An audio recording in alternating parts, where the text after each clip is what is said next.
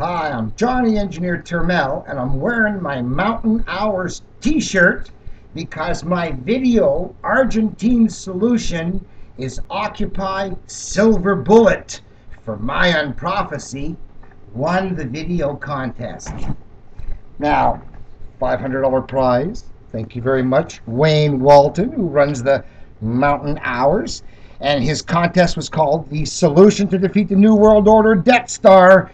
And mine was titled, my 3-minute video, Argentine Solution is Occupy Silver Bullet for Mayan Prophecy. So here it is again, just to let you know it's only 3 minutes, but it explains how we can use a system that Argentina used, that Russia used. I'll tell you about that later, and we can all use it too. Hi, I'm Johnny Engineer Turmel, and the silver bullet for the Occupy movement is the Argentine solution, which can fix the planet before next Christmas in fulfillment of the Mayan prophecy for the better. Dubbed the bank fighter extraordinaire, here I am being arrested at the IMF World Bank Conference in Toronto in 1982 when I was all alone. When you look around at the world, you have to admit it's pretty scary. We have a police state being set up all around us. It's as if there's a big slavery system oppressing us and there seems to be no way out. If you YouTube for Prime Minister of the planet, I'm the only declared candidate. How dare I? Well, I was the teaching assistant of Canada's only mathematics of gambling course. In the United States, I was known as the professor at the Taj Mahal in Atlantic City. I'm the great Canadian gambler, and if there's anybody who can show you how to win, it's me, even though I'm in the Guinness Book of Records for losing more elections than anyone else in history. So, what makes the biggest winner the biggest loser? A fixed game. I'm a protest instructor with a solution to offer, as opposed to a protest obstructor who has nothing to do but tear down the fence. At the G20, cops stood out of the line to shake my hand. In 1983, I was allowed into the Queen's receiving line with a picket sign.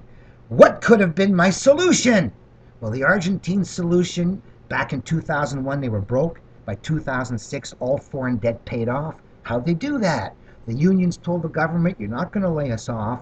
We'll accept small denomination provincial bonds in our pay that we can use to pay for our hydropower, taxes, medical, and licenses, HTML. All the people in the provinces took the bonds as currency. They laid nobody off, hired more people, all debt paid off in 5 years. We can do it too. In 1999, I traveled 11 European countries and paid for 39 nights out of 40 with an IOU for a night back in Canada, denominated in hours. You can too. In 2000, I was invited to the United Nations to do the speech on banking, where they passed the UNILETS Time Bank resolution. Someday you'll be able to pay your debts with time. So what are the chances the Occupy movement's going to pick up the Argentine solution? Well, when it comes to fixing mammon, Jesus said they'll forever be hearing without hearing and seeing without seeing or understanding. And all we have to do is accept each other's bonds denominated in time between countries, and we've created the perfect new money to save our planet. Dennis Kucinich's bill, which would have the Treasury take over the Fed and run the money system interest-free, and no one's supporting it. British bookmakers William Hill offered me 1,000,000 to 1 odds on my bet that the Mayan prophecy would be done by next Christmas. So let's prove them wrong. So lend unto others as you would have them lend unto you, interest-free. So the back of the t-shirt reads, Mountain Hours are Summit County's new local currency, which is issued interest-free based on time. This is the organic solution to the globalist tyranny, which has enslaved the world in impossible debt. Patriotic Americans of the Occupy and Tea Party movements have spoken. There's a problem. We have a solution which does not rely on another corrupt election or more phony saviors. Free, responsible people must take action to be the change in the world. Interest-based money creation and lending are the problem. One cannot pay P plus I, principal plus interest, when only P exists. Summit County, Colorado has the solution. We will have more money, lending, and banking without interest. Mountain Hours, 970-817-5881, Wayne Walton's organization. And here are a couple of hours, a Wayne Walton Mountain couple of hour bills. So if I ever go down there, I'll have some of my accommodations covered.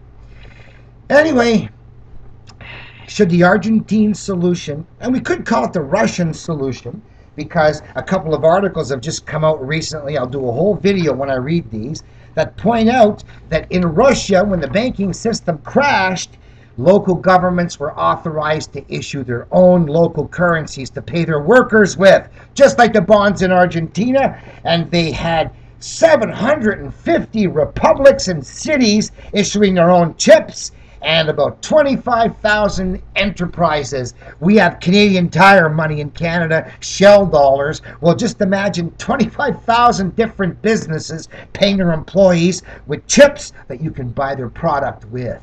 Value. So anyway, if the Argentine-Russian solution can go viral, a solution to pay the unemployed who are in the streets screaming for jobs. Screaming for jobs is not as smart as screaming for paychecks if you can tell them where the paycheck should be coming from.